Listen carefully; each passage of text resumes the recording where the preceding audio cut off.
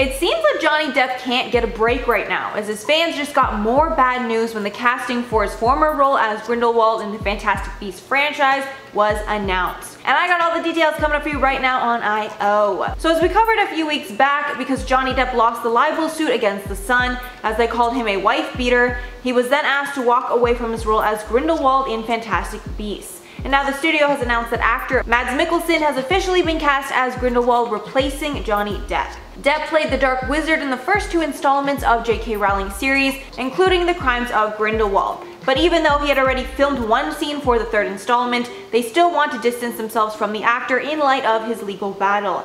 And since the lawsuits do not look to be in his favor, this could mean the end of his acting career as we know it if the truth of the matter does not come to light. After Depp announced on his Instagram that he would be leaving the series, Mikkelsen was quickly rumored for the role. But Mikkelsen previously said he hadn't been contacted about the role and he was, quote, waiting for that phone call. And we can assume that the call came pretty soon because the casting has been made official weeks after. And since the set has already been delayed due to COVID, the studio acted quickly to meet their summer of 2022 release date. Mikkelsen is known for other villainous roles like playing the James Bond villain in Daniel Craig's first Bond movie Casino Royale, as well as Hannibal Lecter in the NBC television series Hannibal. Depp's role was previously played by Colin Farrell in 2016 Where to Find Them under a guise. So since Johnny was ousted, many fans expected him to be the replacement.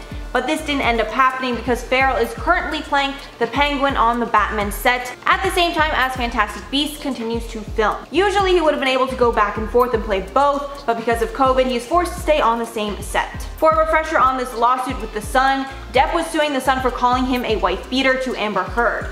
Heard, The Sun's star witness, alleged that Depp physically abused her. Depp denied the allegations. But the judge, Andrew Niccol, came to the conclusion that Depp's lawsuit could not succeed because The Sun's lawyers had proved what the newspaper reported was, quote, substantially true.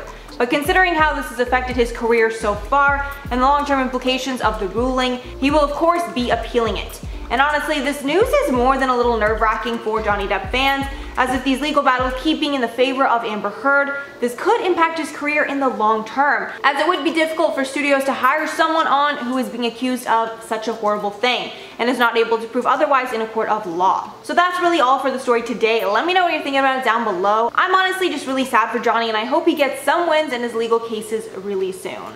But before I head out of here, I'm going to shout out some comments from my last video on Johnny Depp accepting an award from behind bars. One user said, "Still can't believe Johnny didn't win the case even when he had evidence of his innocence.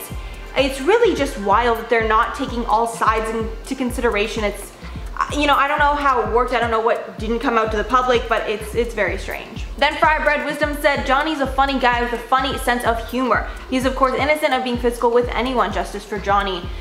I couldn't agree more. I mean, at least she deserves way more blame than she's been getting at the very least. It's just a really confusing situation. Then Elisa Rivas said, "I see the symbolism. People can try to make him appear guilty, barred in jail, but in the end, you can't keep a good man down. He still wins a trophy and so much love and support. Good sense of comedy while stating a truth in just one image. I love Johnny." Yeah, at first I was like, what does this all mean? But then I was reading about it and I was like, oh, that does make sense, you know. He's a clever guy. Then Carrie Baxter said, "The judge who ruled against Johnny Depp is mates of mates to Amber Heard." So I heard this in the comments of that video. How can that be a thing? If you're a judge, shouldn't you be revoking yourself or just taken off the case because of, you know, a connection like that, a potential bias?